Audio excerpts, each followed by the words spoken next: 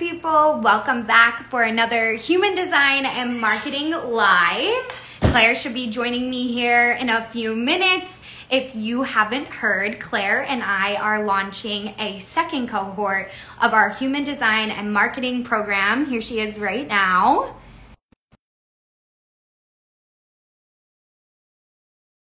Design, if you know it, below. And we will be happy to give you like a quick little analysis, give you some feedback on some of the clients that we had in our cohort. Hey, how are you? Doing well. How are you? Good. Everything's good over here. I'm like excited for our live. It's been a little bit of a crazy day, but we made it. Yep. So I know. I'm both like, we just got off calls. Let's jump on. It's perfect. Sometimes a back-to-back is like almost better because it keeps the energy going, you know? That's how I feel too. All of my calls today were 3 back-to-back. And I'm like, that actually is preferable. Yay.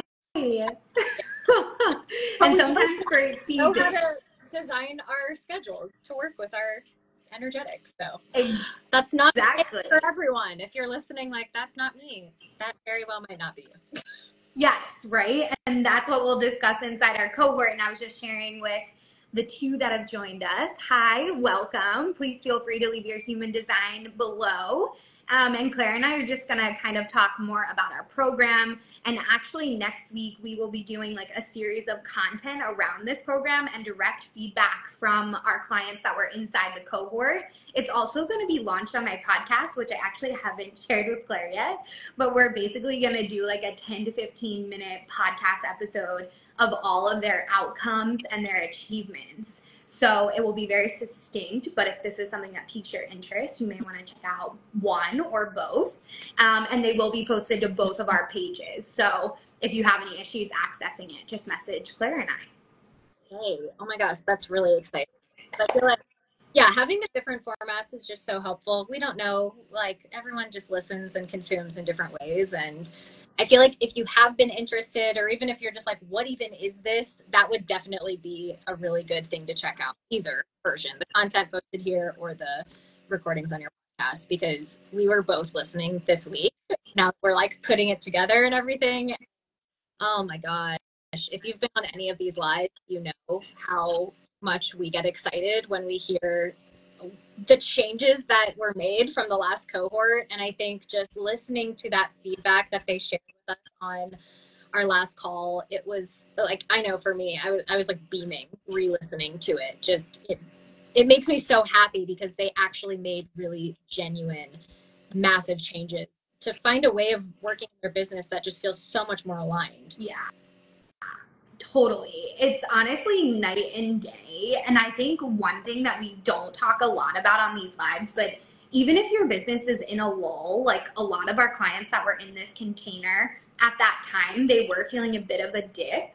And that's very normal, but this is the perfect time to actually implement a lot of these strategies before you get back into a launch period come this fall. It's actually like a great timing right before the holiday rush as well. And in my own business, as I've gone through ebbs and flows, you know, I won't lie, it's not always pretty, right? We have to like let ourselves be humans and be emotional. But the best thing about the human design is that most of the time you're able to like move forward with it a lot faster because you have these systems set up that already reallocate your energy accordingly. For sure. I know.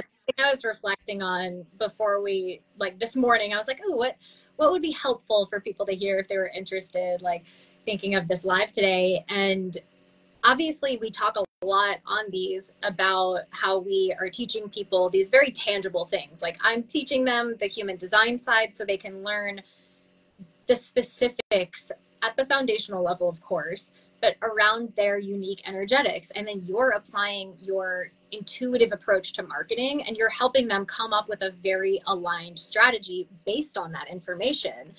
But I think most importantly, what maybe we don't talk about enough is the byproduct of approaching their business in this way and understanding themselves at that level, at that energetic level, is that really you're coming out of this cohort, you're coming out of this container with a strengthened connection to your own energy, to your own inner wisdom. And I think like the next level of that really is that you don't even just have this strength and connection and understanding of how your intuitive wisdom speaks to you. It's that you trust it more. You're learning how to really develop this trust in it, because I think at the end of the day, we can give you these strategies and it's a framework to support you in your business. But the point is that you know how to then apply these skills moving forward as you evolve and as your business evolves. Oh, did I do that? Those bubbles always crack me up. Yes, I couldn't agree more with what you said. It's really able to be built upon like after the cohort's even over, and watching a lot of our clients that were inside this container grow even since then, which has only been like a few months. It's really night and day to like watch how they engage or create, or even on the back end, if we know them personally, they're sharing different financial standpoints that they've made and things that have totally shifted. Or honestly, just accepting. Like sometimes in business, if we're pushing and pulling, in my own experience, pulling all the strings isn't really always what needs to be done intuitively. So it also allows you to take a step back, reallocate your time, and really get it strategic before you move forward. For sure. I think if you do listen to the feedback from the last round that we're going to share next week, you'll hear it in a lot of what they're sharing. That exact thing that you just said. It's part of understanding your process in business is not only finding the path of least resistance and finding the best way to do things that's going to support your energy and get the results you're looking for, but it's also recognizing where you've potentially been blocking yourself as well, and being really honest with yourself. And I think one of everyone's favorite kind of takeaways that the manifester that was in here last time she shared was, I used to do it this way and now I do it this way. That was like one of her overarching takeaways that she was using as she reframed this process. Like, now I understand why certain things are coming up when I keep running into roadblocks in my business. And it's not negating the fact that that is, you know, a reflexive response. And it's not pretending and gaslighting yourself into thinking that like, oh, this isn't actually happening, and basically affirmationing your way into a new way of doing business. I think this is a really healthy way of thinking of it, where it's like, by saying I used to do it this way, you're acknowledging that you did used to do it that way. And that wasn't best for you. It wasn't best for your business. It wasn't best for your clients. So instead of doing it that way again, I'm now choosing to do it a different way.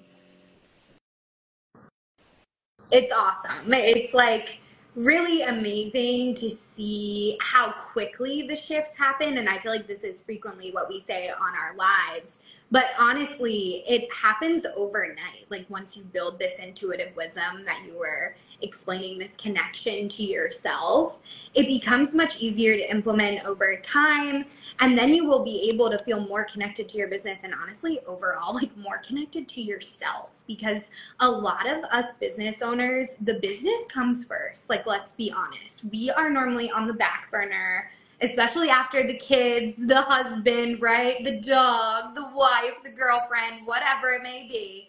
That is how crazy it can get. So if you are putting yourself on the back burner, something like this cohort is going to show you, okay, where do I fit into the puzzle? And what actually needs to happen in order for my business to flourish, but also like having me flourish. Because honestly, energetics wise, like you have to be at a different vibration, right? To call in more abundance, whether that's financial abundance, time abundance, whatever you may be looking for. We have to raise that vibration first so that you are open to receiving it. It's kind of like when you think about it, if you're in a dip with a business, I have a few clients that go through these waves and I see it happen. It's difficult to see the solution, right? We've all been there. I myself this week, right? It's all about acceptance of that moment and looking at yourself and saying, okay, right now I don't see the solution. tomorrow, the day after, maybe an hour from now, I will be able to find it because I trust myself. 100%. I love that you bring that up because yeah, that's a very real aspect of being an entrepreneur. And again, it goes kind of back to like the affirmationing your way out. It's very similar. Like you don't want to pretend that that's not happening. You don't want to glaze over it. You don't want to force through it, push past it. That's a big part of learning how to work with your energetics within your business. And I think, Caitlin, what you're bringing to the table is teaching people how to really put a marketing process in place and really just a business process in place that's going to be able to support them in those plateaus, in those lulls, and also in the peaks. And I think it also goes back to just exactly what you were mentioning too around your intuition, your inner wisdom. And for me, I think like an aha moment that I had as I was re-listening to the feedback from last round was like hearing one of them talking about a way that their intuition was speaking to them around signs that weren't so fun. It was like having a bodily reaction to something, like she got hives. And I think a lot of the time when we're like talking about connect to your intuition, like, is that cardinal trying to tell you a message? Is that butterfly? You saw 6 butterflies on your walk yesterday. Like, are you in a transformational period? I think those are very real, but a part of this as well is recognizing that like your intuition talks to you in a lot of different ways.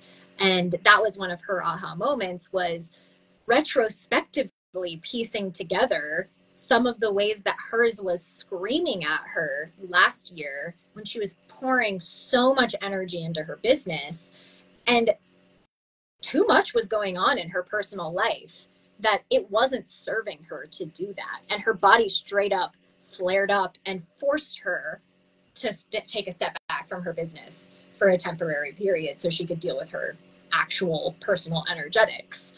So I think that's, again, that kind of goes back to what I just said in the very beginning, where it's like the point of this, yes, is to help you learn human design, help you learn marketing, but like the bigger point of this is really to help you understand yourself better, trust yourself better, and deepen your connection with your intuition so that even as the world of marketing and your business changes over time, you'll still know how to really operate in alignment with yourself and what's going to feel best for you and work for your clients as well.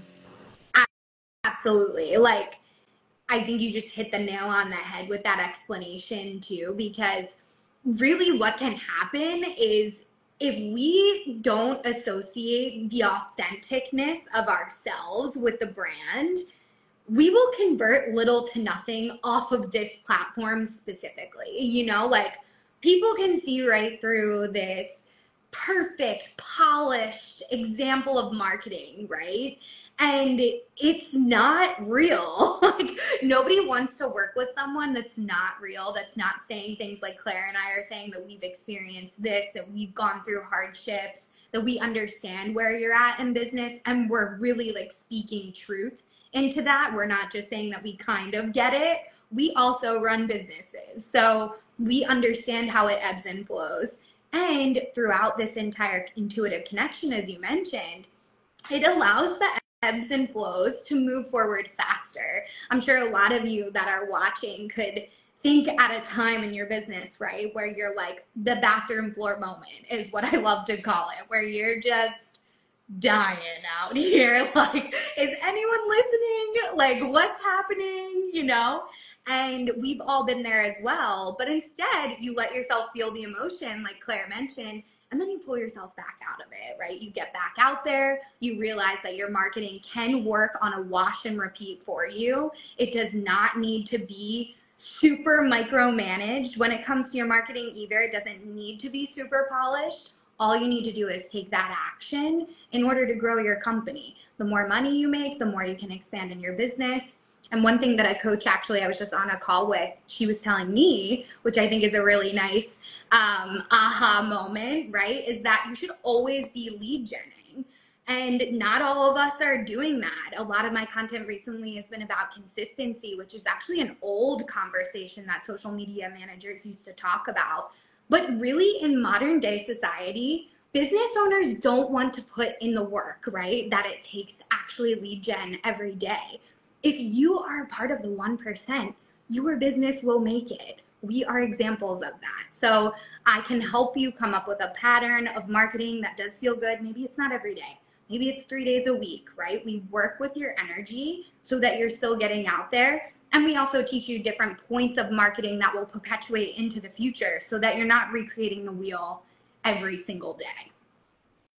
Yeah, which I think anytime we're talking about energetics and honoring that, regardless of what your human design is, that's going to matter. The way it's going to look and what you're going to help them put together is going to be different based on their human design. But like ultimately, every single person needs to be taking that into account if they actually want a sustainable business model, which I think you and I can totally speak to. It's like that's probably the thing that I would say ruins most businesses, for lack of a better word, small businesses, entrepreneurs, solopreneurs in their first couple of years of business, is not having something sustainable built out, whether it's their marketing strategy, whether it's the way that they're actually offering their services to people. There's a lot of different aspects that I think is important to note. Like you can bring those things to the table in here because again, the point of this is to really just look at what feels like a sticking point. Like this is where I feel the most stuck in my business. I think a lot of it is going to be adding context so you understand your energy and you understand maybe why that approach or that model, that setup, that strategy is making you feel that way. But I think another part is really looking at, okay, do we really need to blow it up? Or is it something that can be a minor tweak and refined to just actually make this work for you? Because there's probably a reason that you started doing it this way in the first place. That's such a good point. I think a lot of our clients in our last cohort were like, I'm done with this business. If this doesn't work, right? If this cohort doesn't work for me, I'm absolutely done. I'm calling it a wash. Like they were checked out. They were ready to give up. Like most of us are, okay? This is like real talk. You're going to get real life conversations between Claire and I. We're very honest people. That's why we love working together. And our clients tend to be that way as well. So the more we know, okay, what isn't working, as Claire mentioned, a lot of the times it is just a micro shift in your marketing. And it's going to take little to no energy, maybe even less energy than you've been expending because of this connection that Claire is able to explain to you. And then in conjunction with the marketing tactics that I can show you, you may not know anything about, right? We see these platforms evolving every single day. Things like Google, SEO, back-end connections, backlinks, all of these terms, not a lot of us know, right? I didn't go to business school. I went to communication school. I went to marketing school.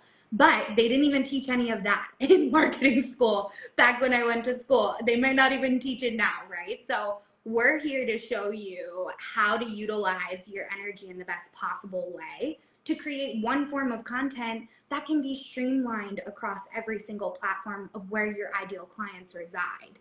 Not just like throwing spaghetti at the wall. So if any of you listening also have feedback or questions, Claire and I are just going to keep gabbing away here and sharing our perspectives, but we would love to hear from you too. If you are on live, and feel free to drop your questions below, or if you don't know like what human design is, or you're not really sure about your own marketing, feel free to give us some info. Yes, I know. We love answering questions live. That's a fun part of this, so feel free. I feel like what I would want to know, though, if I was listening to, is just what does it even look like? Like, I feel like we talk about the what's happening and what we're talking about in here, but just so that we actually are saying it out loud too, in terms of what you're getting from a coaching standpoint. This is going to be a blend of group coaching calls and private one-on-one sessions. So again, knowing that you are going to get that customization. I think the one-on-one part of that, just know that you do get that. Because really that's where a lot of the key details get kind of nailed down and refined. is on those private coaching sessions to just make sure that you're getting that specific to you attention. So there's 3 of those over the course of the month, one with me, one with Caitlin, and one combined, where it's like a joint coaching session. And there's also the Facebook community as well. Like we have the group where you can just connect with one another in there. I think that's a big thing that happened last time, not necessarily in the Facebook group, but just in general. It's such an intimate group. We try to keep it at around 2 to 4 people. Like we want it very intimate so we can give you the amount of attention that you're really needing to be able to make this work and integrate it effectively. So the people that were in here last time, our previous clients, like they really just, I feel like they bonded and they learned so much from each other. It's almost like a mini mastermind. Like it obviously, yes, me and you were doing the majority of the coaching here, but they were definitely learning from each other's experiences as well, which I think is another cool part of this.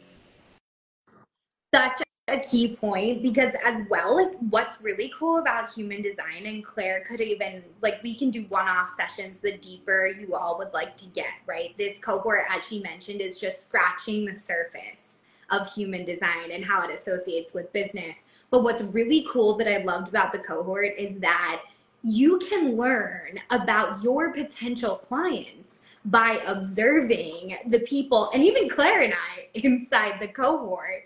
So we all share our design openly, and then the more you would like to dive into it, then you can be like, okay, I'm putting it together that I believe that this client is a projector or a voice open projector. I forget the exact term, right? So they may be wanting to utilize their voice more. This really helped me in my coaching, where I realized, okay, all they have to do is basically talk to themselves. Like there's little to no coaching that I need to do, right?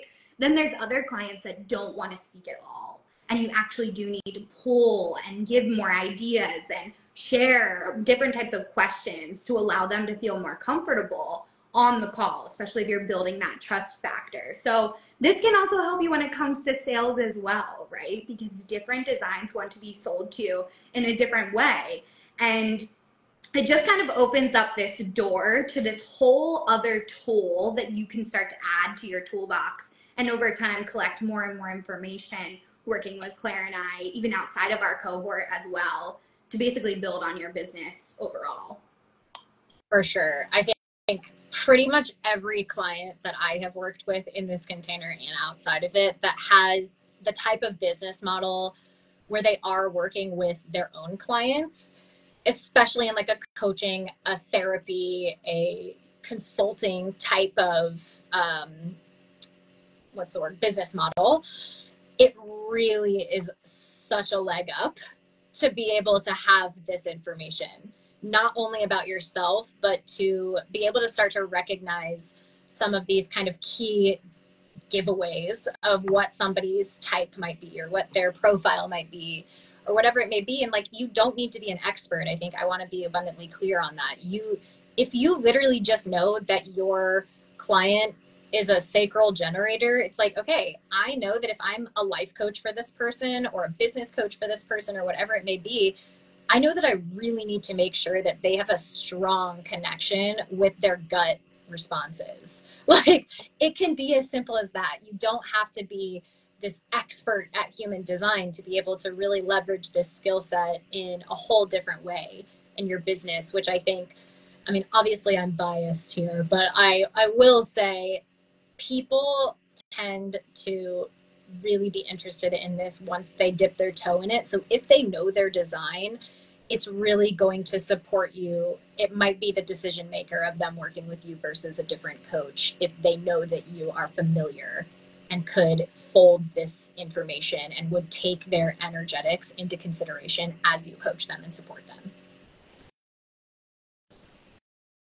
Absolutely. Like, and even from a marketing standpoint, like I feel like this is almost like the inside scoop that I'm giving you guys, but like people feel so seen. Like Claire said, I have seen people hear me say human design like on a podcast or on another live where like, again, I've been very open. I have only learned from Claire in this process.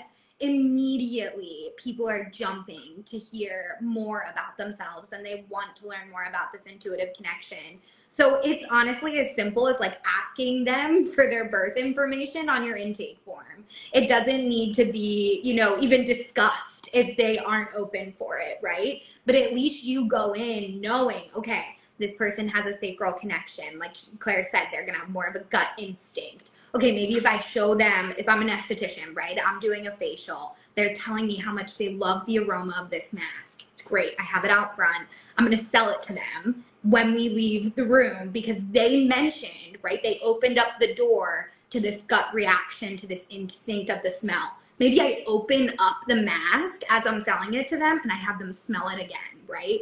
All of these tasks and ways of selling in an intuitive way where the client's already asking for it. It allows you to basically connect with your own intuition and theirs on the back end to provide them with exactly what they're looking for, which has been something that's been really eye-opening for me learning in this process as well. Definitely. I love that you bring that up because yeah, I think there's like so many ways that you can apply this if you care to in your business. And obviously if you have questions around that, like that's what we love talking about if you were in this coaching container. And I feel like too, it's especially supportive when you have those people who did just learn their design. I tend to work with a lot of manifestors and a lot of projectors, which are in the minority of the energetic population. And because of that, I think a lot of them are very specifically seeking whatever angle of support. They want that support to be educated, at least on some level, in human design, just understand the language of it, because being in the minority energetically means that you're not going to operate like the majority energetically. And so I think what I tend to find is those types of clients, they're very exhausted trying to apply all of these strategies that are proven and working for a lot of other people because they just aren't designed to work with them. And so I think that's the kind of thing where even if you don't know a ton about it, if you just know their strategy and their type, like, oh, okay, like you're a manifestor, you're literally here to create change. You're the idea person. Like you're not here to have someone tell you what to do. But there is a very specific way for them to approach kind of planting those seeds of ideas around in their industry, because it's not going to be received perfectly if they don't approach it in the right way. So anyway, we could go deep down that rabbit hole, but just to give you an idea, I think that's like a really beneficial byproduct of what can also come out of this as well. Oh my gosh, I love that description. Thank you so much, Claire. I'm going to wrap us up here because we've been talking for 30 minutes, which literally felt like 5. So if you've made it to the end, thank you all so much for listening. Please message us. We do still have a few spots open, maybe like 2 or 3. But again, we're keeping this very condensed and we do have a lot of interest, I'll be honest. So definitely message us. We'll get you guys in. Check out those videos next week if you're still on the fence. And I'll see you guys soon. Thanks so much, Claire. Yes, thank you. Bye. Bye.